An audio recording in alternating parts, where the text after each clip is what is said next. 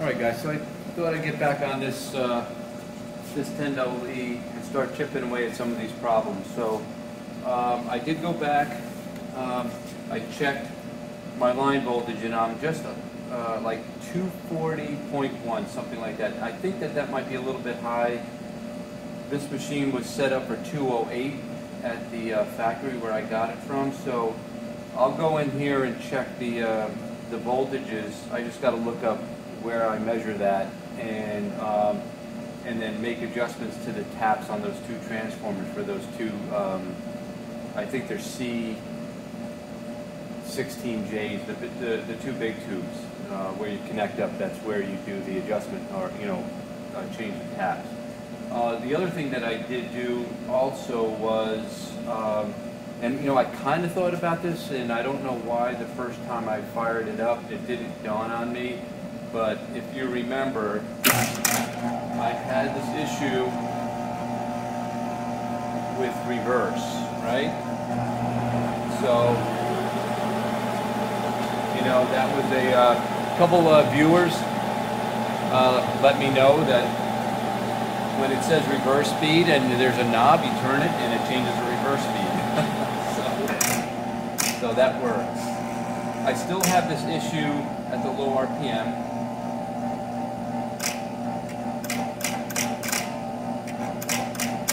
It's a little erratic, but it's actually really slow speed, so I'll look at that. But this works perfect.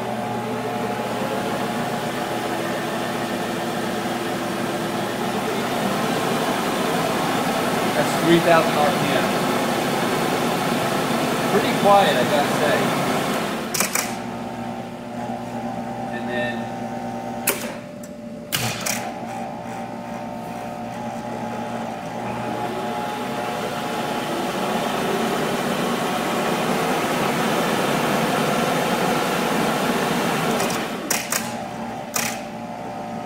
so that was forward. Same thing. That was up to 3,000 RPM. So looks pretty good there. So I think the next step, I'm just going to verify those voltages and see where we're at, and then I'm going to look at that gearbox or that rattling noise that comes out of when I have it set up for threading. A bunch of viewers have told me that there's a set of banjo gears in the back under that cover.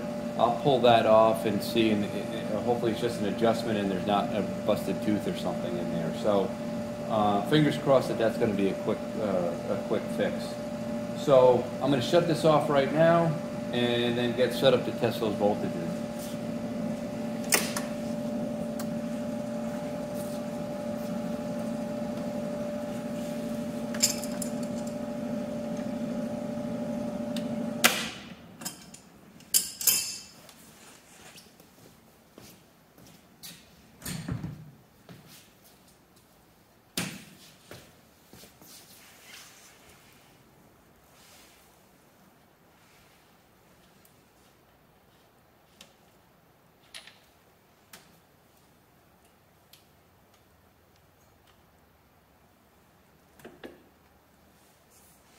Okay guys, after spending, I'm gonna say, let's see, it's 1 o'clock now, probably about 2 hours monkeying around with this thing. So what I did was, if you remember that contactor right there was doing a little bit of arcing, so I took the contactor out, I thoroughly cleaned the contacts, put that back in, didn't solve the problem.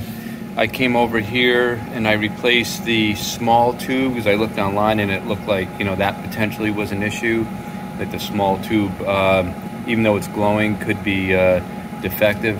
That did not fix the problem. And of course, the problem I'm talking about is that surging at very low RPM. So what I found is, let me show you here.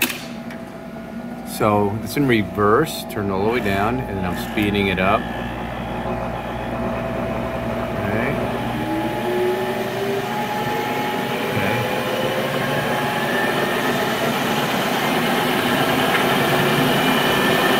And it does max out at 4,000.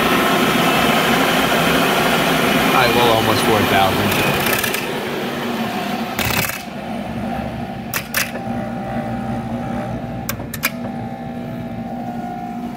So that's what I have going on. So now if I shift it to forward position, same thing. I've got the speed turned all the way down, and I brought it up to, here's 200. Now, I can't get all the way up to 4,000, almost. I'm not too worried about that, but let me tell you what I found. So, I took this box off.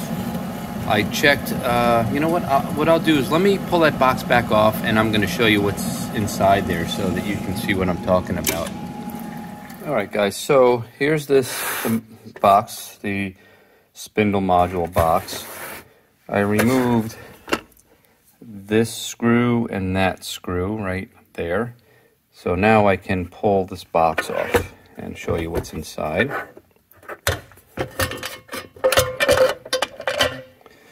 Okay, so there were suggestions, recommendations, things I found a practical machinist and so forth that said, you know, look at these diodes here, they could be a problem. Some guy talked about all the capacitors being bad, all the resistors being bad, you know, and I guess with the age that's, you know, a possibility. But for the purposes of what I'm doing here, I said, let me assume that those things are good.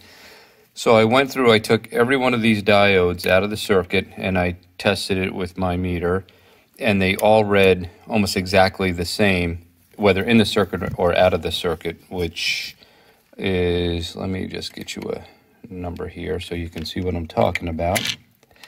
Okay, so in that direction right there, we're reading 0.564, I guess.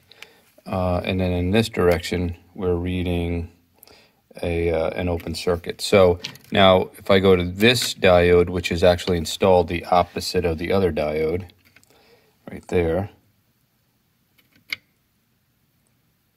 Let's see, we got...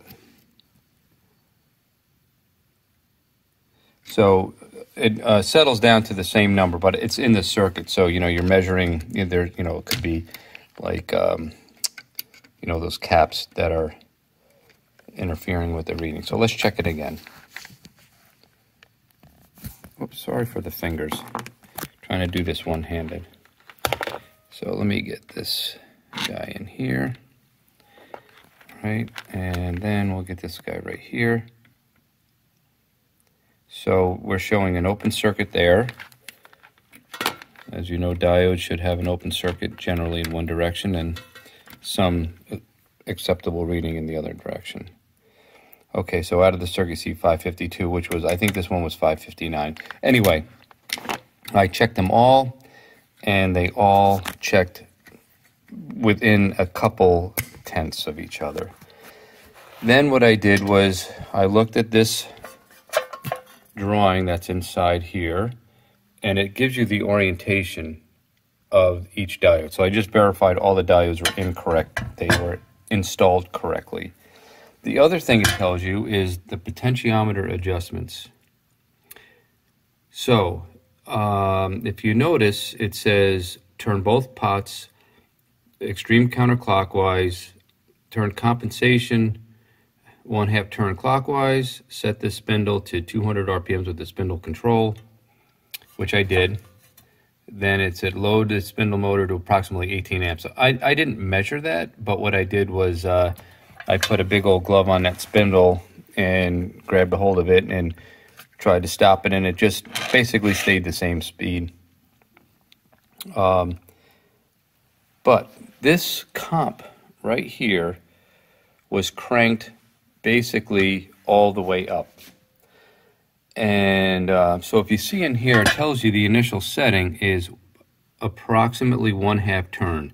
So that pot right there is almost a full turn, and it was just about maxed out.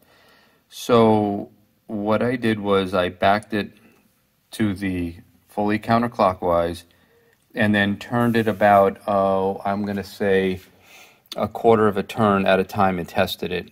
And what you just saw before was this is about just a little bit more than a quarter of a turn.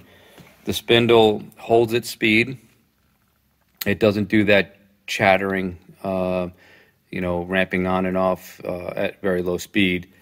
However, it doesn't completely turn off if you turn the speed control all the way down. I don't know if that's normal or not. So it turns very slow, not enough to read on the tack, but it doesn't surge or behave abnormally.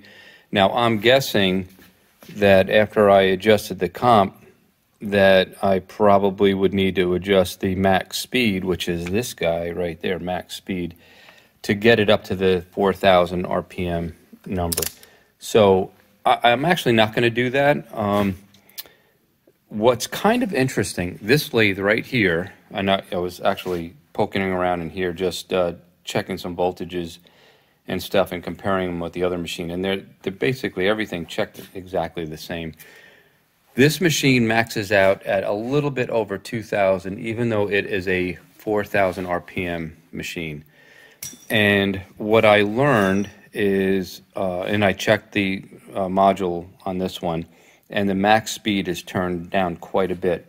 In talking to one of the old timers that actually worked in the model shop in the factory where these lathes came from, he told me that their safety department actually required them to, you know, basically detune these things so that they couldn't run at the full 4,000 RPM for whatever reason. So I thought that was an interesting, I'm actually just closing this door back up.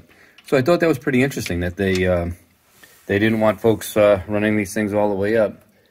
Now, of course, it appears that someone might have gotten into the other machine that I'm working on now and monkeyed around with that and cranked it back up to you know, the max RPM. So anyway, long story short, I'm going to leave it the way that it is, and if it maxes out at 3,500, close to 4,000, that's fine. I'm probably never even going to run it up that fast anyway. So all right, if we get back to the other machine, I'll reinstall this module, verify that it works again, and then the next thing to dive into will be the that gear adjustment behind that plate in the on the spindle's drive side. I'll bring you back in a minute. Okay, guys, I'm going to try and see if I can't get this plate off without taking the belts off. I don't know. I've never had these plates off before.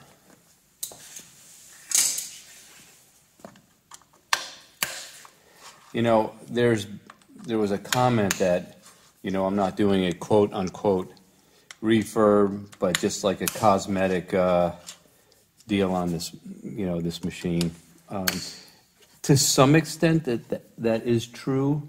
However, with that being said, I basically have gone through everything that I think, you know, needs to be looked at when I had it all apart, and make sure I replaced the you know, the parts that I found that were bad. Of course, the other thing is, when you take something like this completely apart and you clean and free up stuck things and get junk out of everything, and you know, kind of get it back to, you know, a state where it's you know, not just loaded with filth and junk, you know, the machine will operate better. There's no question about that. So I tend to believe that, you know, when you refurbish something, you don't have to replace every moving part just for the sake of replacing every moving part. You fix what needs to be fixed, and you clean it up, and, you know, get it in a position that's you know, as close to, I don't know, new. I don't know if I want to say new, but you know what I'm saying. So anyway, all right, I got to go get another Allen wrench to reach in there, and we'll see how it goes. You know, guys, I'm gonna take these belts off. They're just kind of in the way, and you know, I think it'll make my life a little bit easier. So I'm going to go get a 9/16 that I can loosen up the adjusting.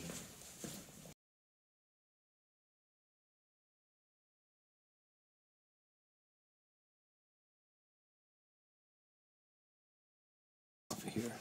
So I'm kind of hoping that we're just going to see an adjustment that's necessary and not a broken gear or, you know, horrendously damaged bearing or something, but we'll see. We don't know.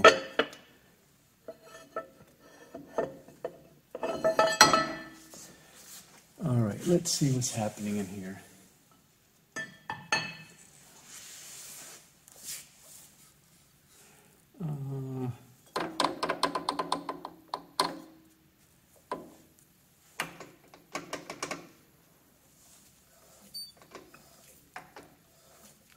You got to get this. I mean, that's quite a bit of slop right there. I don't see any broken teeth, but those teeth are almost on top of each other.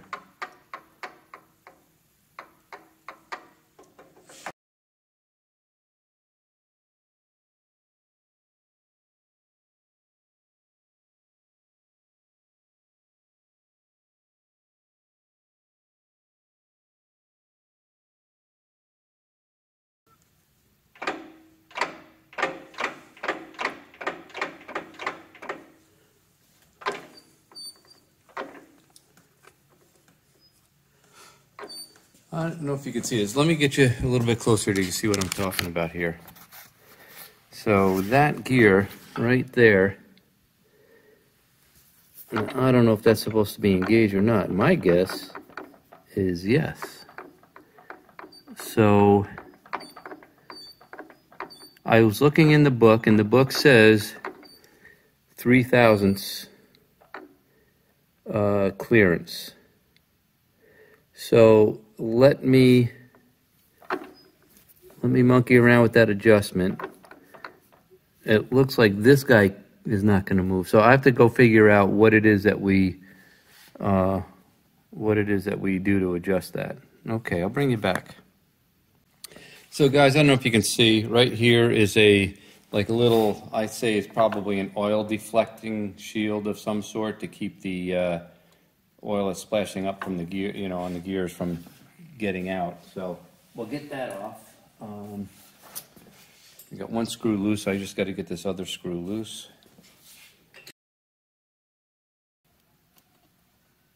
Funny, when I was growing up, everything were nuts and bolts and screws. Now everything are fasteners. So somewhere along the line, the definition or the term that we use has migrated from nuts, bolts, and screws to fasteners. I guess you can't make a mistake if you say fastener. All right, so just looking here, I see like a little bit of, you know, metallic material there, probably from these gears not meshing great. So hopefully we're not looking at damage in there. All right, so I'm gonna go get a little rag, clean some stuff off, and then get this gear off and then do that adjustment. All right, so I'm gonna just clean off some of this junk here so that we don't have a leak when we put it back on. I mean, there is a gasket on this plate, the plate that goes right here, but I don't think it's gonna see a ton of oil. Now I'm gonna just look down inside, see if I see any other maybe gears that are, you know, in rough shape.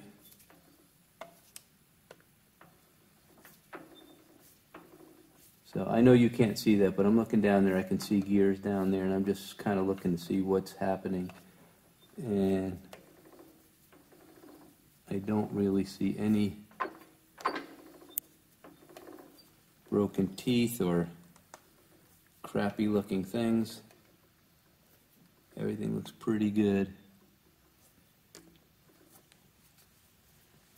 All right, let's see here.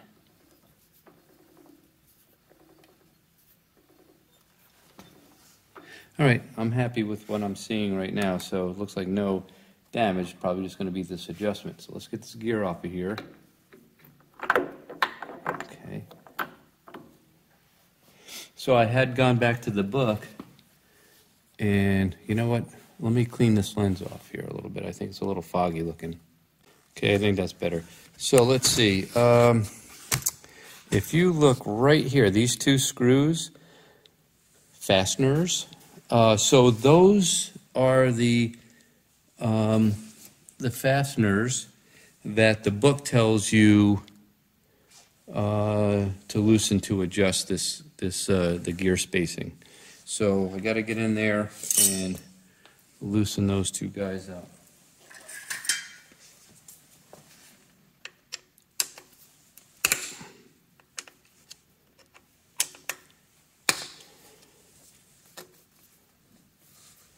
So I'm not quite sure how this, if it just kind of swings up, like this thing is clamped down there. Because it looks like that thing that I just loosened is a clamp. Let's see here.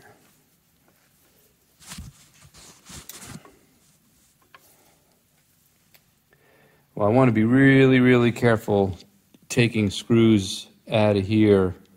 I might stuff a rag down there because I think if something goes down in there, it's going to be a very, very sad kind of moment. Let's see if I can't get a little pry bar in there and just put a little bit of force on it to see if it's just a little stuck. Okay, guys, what I found is I just put a little bit of pressure on here. I just had forgotten to turn the camera off or back on. So this is the situation. We're just going to pop that up. So I'm going to put that gear back on and then move it around to get that 3/1000 clearance that they're talking about. If I just put a little bit of pressure here, I'm thinking should be able to close that right up. And it's probably a little tight. So anyway, right here you see that's an unadjustable situation between the relationship between these two gears. This is the gear right there that's on the banjo. And if you look right here, so now I have it adjusted.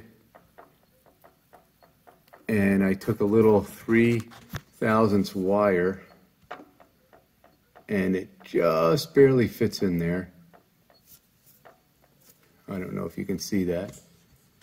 Let's see.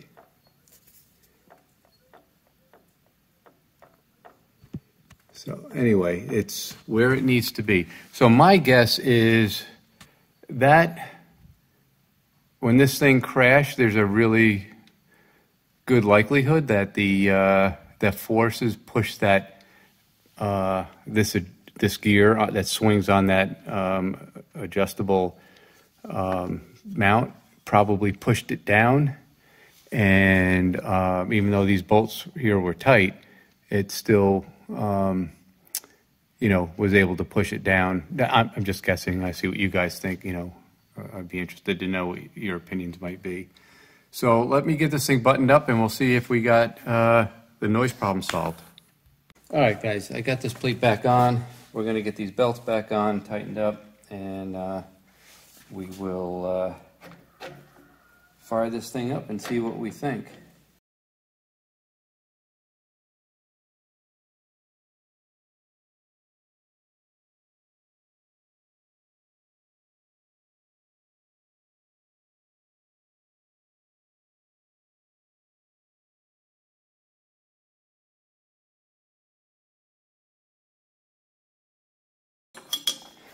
I think somebody, I'm not sure who it was, thought that I had this pulley on the wrong side of this belt, and I went back, I checked the book, did a bunch of image searches on Google, I checked both of my other 10EEs, and they're all set up this way. So I would like to believe that this is correct.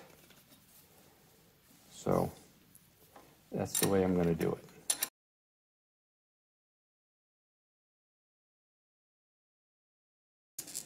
All right, so what we should do is get power on this thing and let's see what kind of noise reduction we've got. All right, the green light is on. Let's see what we've got. All right, so turn my speed controls all the way down. Tools up bed. We have it set right now for feeding right-hand threads, and we got. Let's see what we got.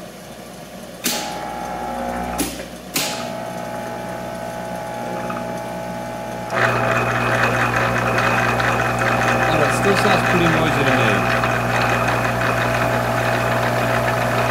but definitely less noisy. Oh yeah, that's substantially less noisy.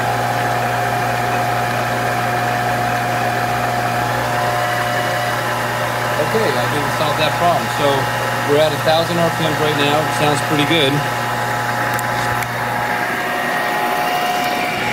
I'm not going to be threading at more than 1,000 RPMs. So there's the nut and gauge.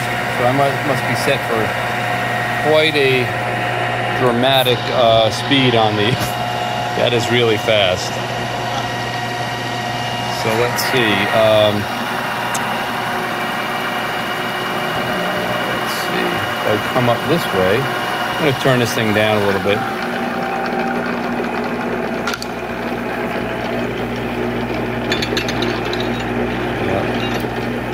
Okay, and how about if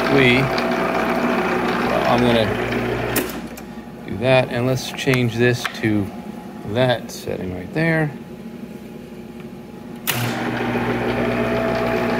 Okay, so there's something a little bit.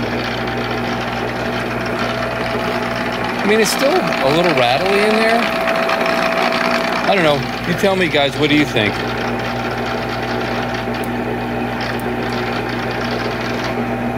If you put any kind of a load on it, it stops. Still got that sticky business over here.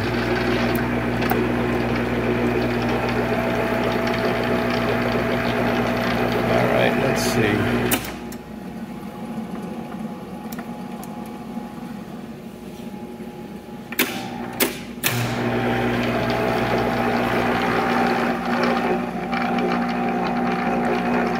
I don't know about you guys, but I definitely will be threading on the slower side anyway.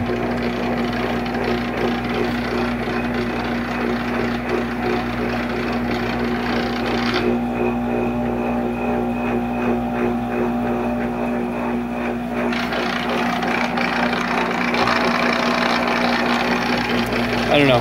I still hear noise.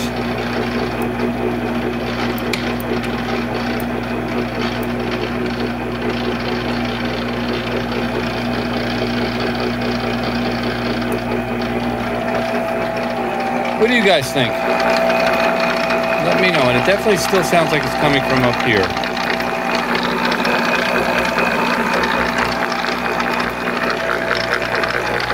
I don't see anything right there. All right.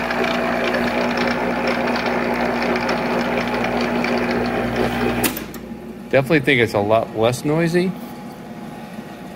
All right, so, you know, just for ha-has, why don't I go over to my other lathe and see, which I think I did do when this one was pretty quiet. Let me turn this guy on. We have to wait for our 1 minute timer.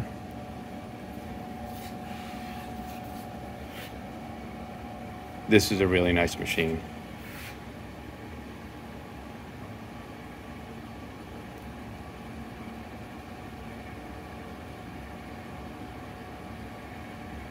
All right, so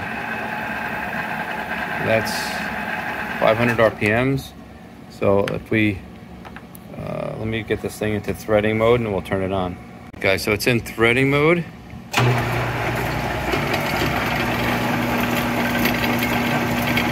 You know, it's definitely noisier when you're threading. Pay no attention to that. That's my 5C collet. So now,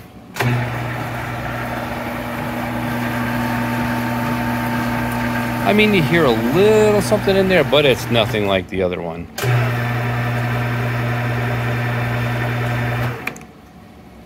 All right. So, I don't know. I don't know what it could be, but definitely tons quieter, not in threading gear.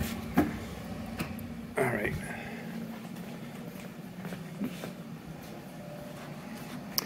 One thing I'm going to show you too. So a viewer, subscriber, who's become a friend of mine, we've communicated quite a bit. He has moved along to me this part that the clamp for the taper attachment. So it kind of goes on here. I'd have to loosen up this to get it where it needs to be. So I'd imagine you squeeze that in between these two guys and that locks it in. So check this out. This is an aluminum, I guess maybe just a remake that somebody has done, and the paint job on it is perfect. So I'm not going to paint that, because even though it's a different color, it's going to be its own little thing for this lathe. So Will, can't thank you enough. That's an amazing piece. And not only did it have, you know, the casting, but it came with the clamp part on the bottom and the hardware. So really, really nice. Amazing folks out there in our world. All right, so again, one last try.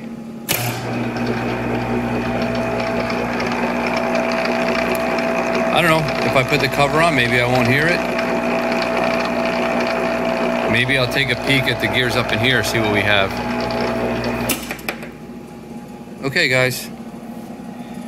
Thanks for watching. We'll keep it going along, but at least I got that drive problem out of the way, and the reverse speed, which there was nothing wrong with, was a little of a brain fart on that. Thanks, guys. I didn't show you, but one thing that I did is I took this cover off and I checked inside the gearbox. I'd already done that before in the headstock, and everything did look fine. But one of the things I did do is try to see, was there a difference in the sound between running right-hand and left-hand threads? Because when I looked in the top here, I could see that there's a shift fork in there, and you're using a different set of gears in the headstock.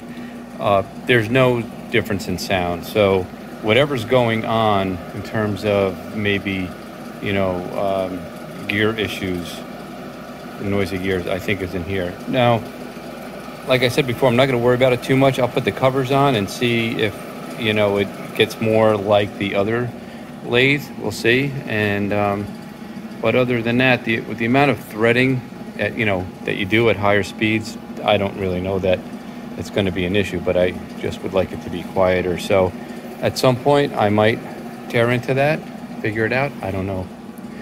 All right, guys, we'll see you later.